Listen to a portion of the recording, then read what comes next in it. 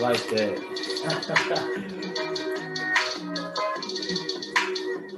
Woo! And hit the Cash App, which is $BJ Matthews when y'all come in here.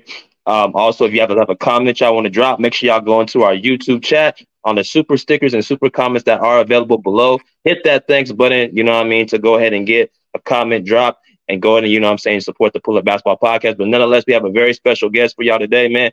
A dear friend of ours, man, our mentor, more like family to us, man. The big dog of the hour, man, the big dog on the stage has shown me so much in my life. And I know Rick can, you know, vouch for this as well. Our man, Robparker, you know what I'm saying, of the Odd Couple, and as well as a well-known Fox Sports anchor.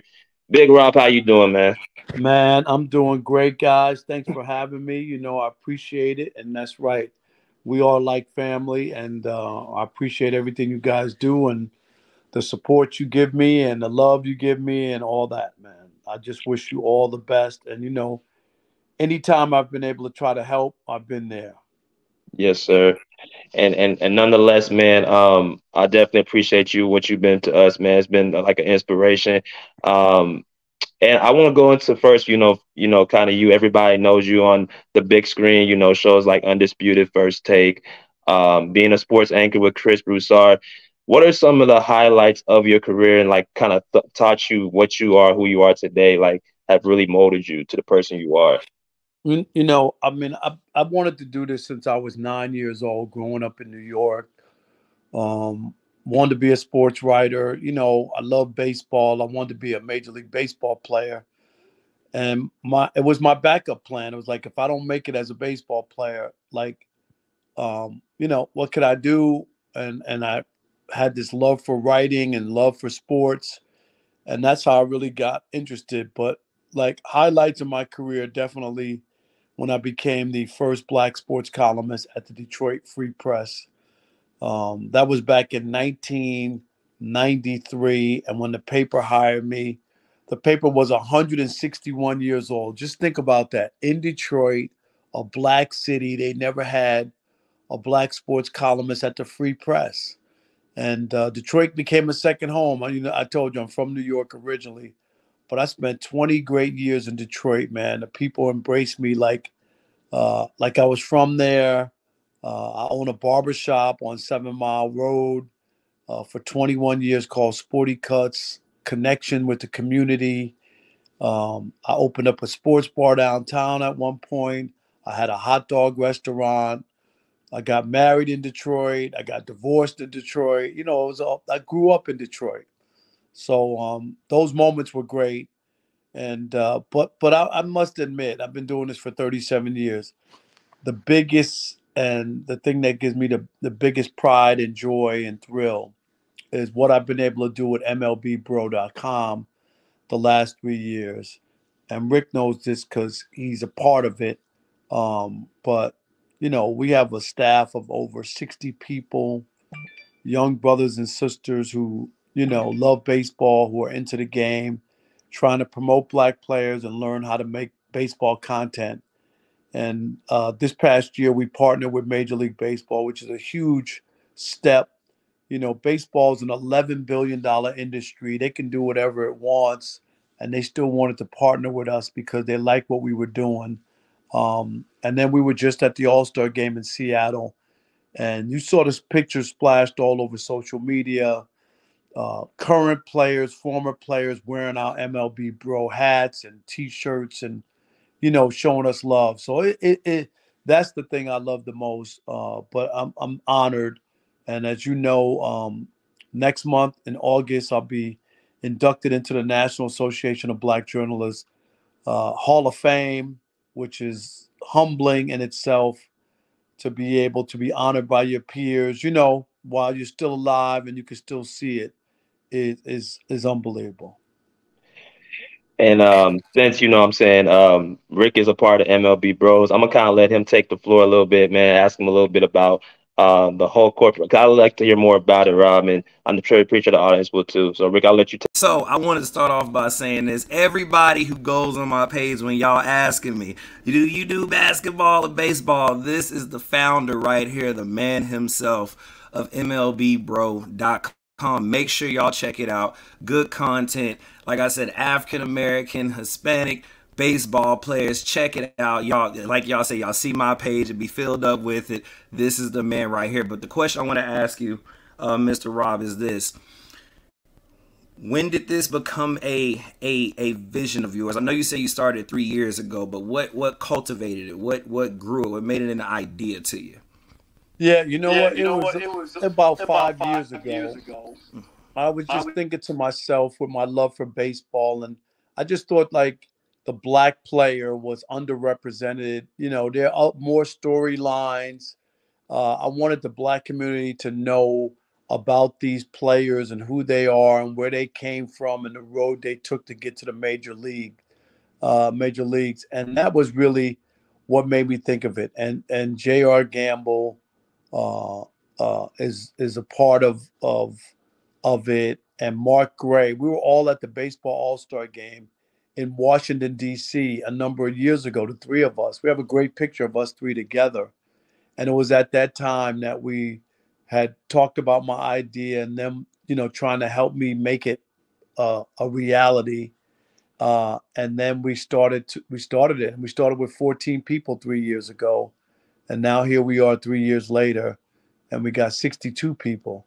So it's grown. If I told you how many emails and inquiries I get from college kids and people want to be a part of it, you wouldn't believe it. So I know we've struck a chord. We want to reach the younger people. Baseball's a part of our culture. I mean, some of the greatest players who ever played Major League Baseball are black. Hank Aaron, Willie Mays, Barry Bonds. I could go on and on and on. These are all black people, black players. So we can't lose our history, and we need to let black kids know as well that their baseball is an option. Everybody can't make the NBA. Everybody can't make the NFL. That's like one of the biggest myths. The coaches have stopped the kids from playing more than one sport. And it was just a few years ago, 4 years, 5 years ago, when Kyler Murray became the first player ever to be drafted in the first round in baseball and the first round in football. Never happened before. So if you're a young player out there and they tell you got to play one sport 24/7, 365, they're lying to you. You can play multiple sports and still achieve. This whole notion that you have to put everything into one sport, I think is a terrible message for kids. And I hope everybody heard that. You heard what the man said. You don't have to focus your energy all into one sport. $11 billion industry. I repeat, $11 billion industry. That's going to be his contract. So you watch and see when this goes down. That's the kind of money that's in baseball. Man. Go ahead, BJ. Go ahead. All right. So we got about 10 more minutes, man, because, you know, Rob's a busy man. So we're going to let people come in. You know what I'm saying? If you have a question, please keep it between 1 or 2 minutes so we can get the next person in. You have to get your interview badge to talk to Mr. Rob. You know what I'm saying? But he was gracious enough to come in here. Shout out to the people who's hit the Cash App, man. Elder, Herm, Allen, for the people that, you know, want to hit the Cash App. It's right there on the bottom. But before we let people in, Rob, let me ask you this question. So the Odd Couple, how are you prevailing in that? How do you see yourself with Chris in the relationship you have with him? Well, you know, Chris and I have known each other since 1992. That's where we met at the National Association of Black Journalists Convention in Detroit back then. And the show is doing well. Chris and I, we start our 6th year, unbelievable, in September. And the show is doing very well. People have connected to it. Chris and I have a chemistry. We are indeed the odd couple. We live different lives, you know what I mean? And it's natural. It's not like a fake thing where we're trying to be opposite. We just are different people.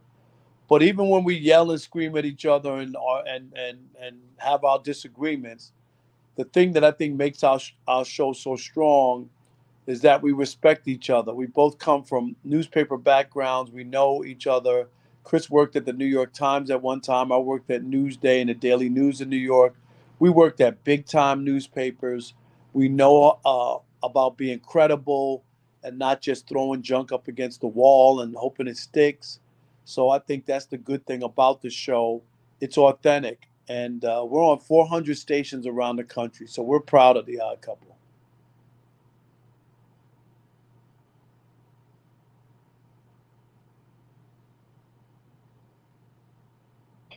Got our first guest right here. What's up, Herm? Herm. Salute, BJ, Rick. Salute, Mr. Robparker. How y'all doing, man? Man, doing great. How are you? I'm doing pretty good. I'm a big baseball guy too. So I have a question for you regarding that. Who you think is the greatest baseball team of all time? I'm kind of biased towards my '90s Atlanta Braves, even though they kind of underachieved. But I do think they have one of the best starter rotations of all time with Glavine, Maddox, and Smokes. How you feel about that? No doubt. I mean, you had 3 Hall of Fame pitchers on the same staff for over 10 years. They should have won more. It's a shame. I mean, they can't be considered the greatest because of that. Some people look at the Cincinnati Reds, the Big Red Machine, the Yankees of the early 2000s. I mean, 99, late 90s and early 2000s. They were the last dynasty. They won 3 in a row and 4 out of 5. That Yep. Yankee team was incredible. And a lot of those guys were homegrown, the Yankees. Posada, Jeter, Andy Pettit, Mariano Rivera, and Bernie Williams all came from the Yankees minor league system. I'm going to pick the Yankees as one of the all-time greats, but the Big Red Machine, and then the Oakland A's of the 70s, they won 3 straight World Series. Oh yeah, they most definitely was great too. Yep, so those teams. Yeah, make sure, Herm, you check out MLBBro.com. We got some great content, all stuff on our social media platforms. It's really worth checking out. Thank you. I most definitely will. Most definitely will. Appreciate you, my man, Herm. Man, salute to y'all, man. Rob, well, I'm gonna hit you with a curveball, man. I come with the spicy stuff when I get up here. So everybody know what the GOAT stand for, Rob. Yes. Everybody knows what greatest of all time is. Rob, I don't think a lot of people know this about you. I need you to explain what the POAT is. POAT. The POAT. Yes, sir. Who's the pettiest of all time, Rob? That is Kevin Durant. Oh yeah. Explain why.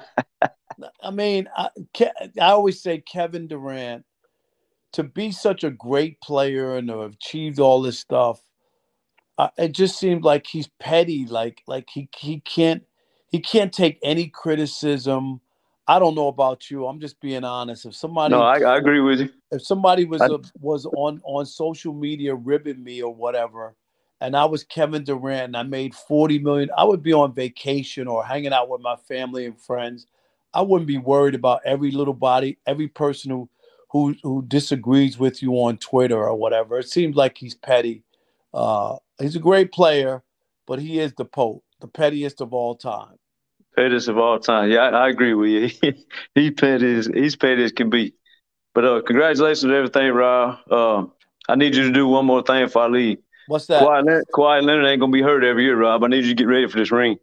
Hey, you know what? At some point, you keep believing that it's going to work out. I love what the Clippers. I love their team. I love Ty Lue, but it's so disappointing every year. So if they can stay healthy, there definitely would be a challenge for Denver in the West. I agree with that. Yeah, for sure. Health is the big key. They ain't gonna be hurt every year. No doubt. Thank you, Thomas. Appreciate you, Rob. Yo, Rob. BJ. Appreciate it, Rick. No problem. Yo, Rob. I've talked to a lot of NBA players. I asked them, who would you want at the end of the game to make a shot? Ray Allen, Reggie Miller, or Steph Curry? And nobody picked Steph. That's why I have a hard time saying he's the greatest shooter. If you were the greatest shooter, really, everybody would want you to have the ball at the end, but they don't. So he's a great three-point shooter. I get all that, but it's hard for me to crown somebody the greatest shooter when people don't want him when the game's on the line. How could you be a shooter of that caliber and be 0 for 12 when it matters most? That's shocking to me. Man, Oh man, so if anybody else got any more questions, man, just feel free to come up. We got a couple more minutes. Yeah, I'll let you extend this thing a couple more minutes, all right? Since we got lost, you know what I mean? If people want to chime in. So let's try to take it to 25 if you can. Okay, cool. Rick, you can probably pick the next person. Herm just asked, do you think baseball should let Barry Bonds and Pete Rose in the Hall of Fame? Not Pete Rose, but definitely Barry Bonds.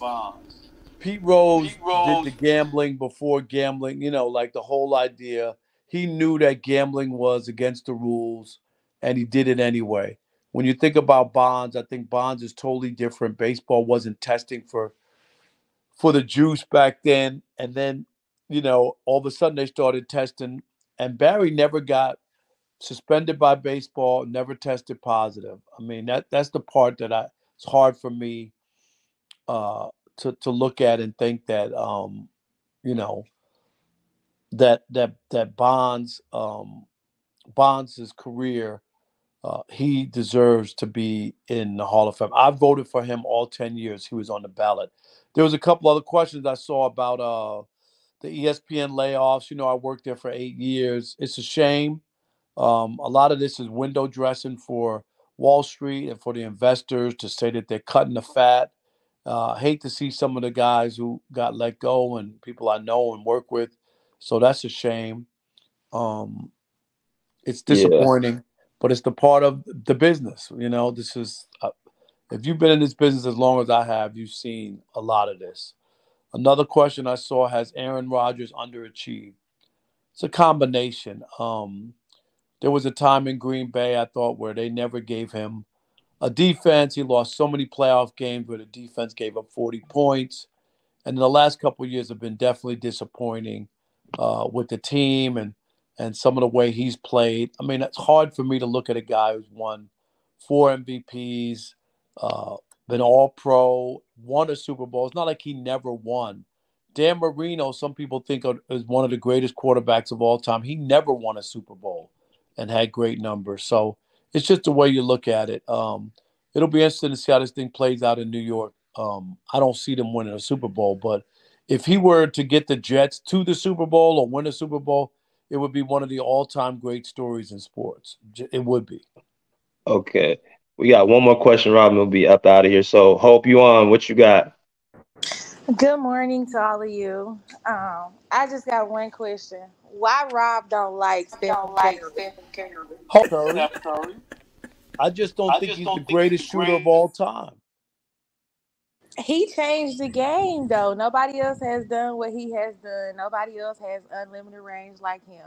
So, of course, I'm a Stephen Curry fan. So I just wanted to know because I do watch you on. I watch you on Undisputed, but you know, Yeah, well, here's my thing, though. You're right about that. Did he change the game for the good or the worse of the NBA? Everybody thinks that they could throw up three-pointers, and I hate the game, what it's turned into, three-pointers or dunks. There's more to basketball than that. If you were enjoying it, I'm not gonna knock you, but I don't enjoy it. I've been covering the NBA since 1987, and I've seen the game evolve a lot.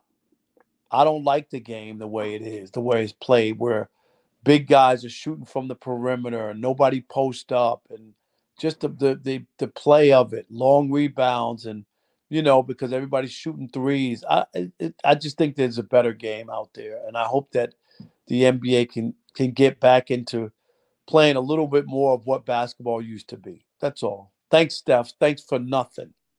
Hey. All right. All right. Man, Rob cold, man. Rob's a cold one. You know that. Hey. I had to get that out there. I had to. Hey, like Rob, he being nice. I don't know why he not coming in at the end. Hey, Rob, we got a 25-minute. We got right in, man. But always appreciate you coming in, man. And like I said, we're gonna have to hang out this month. Yeah, no. I'm gonna come down to San Diego. We're gonna go to a Padres game, even though I can't believe how bad they are. We will go for sure. Rob, don't let you go though, man. All right, guys, man. All right, Continue appreciate you. success. Stay Appreciate well. you. Thank you. I appreciate y'all.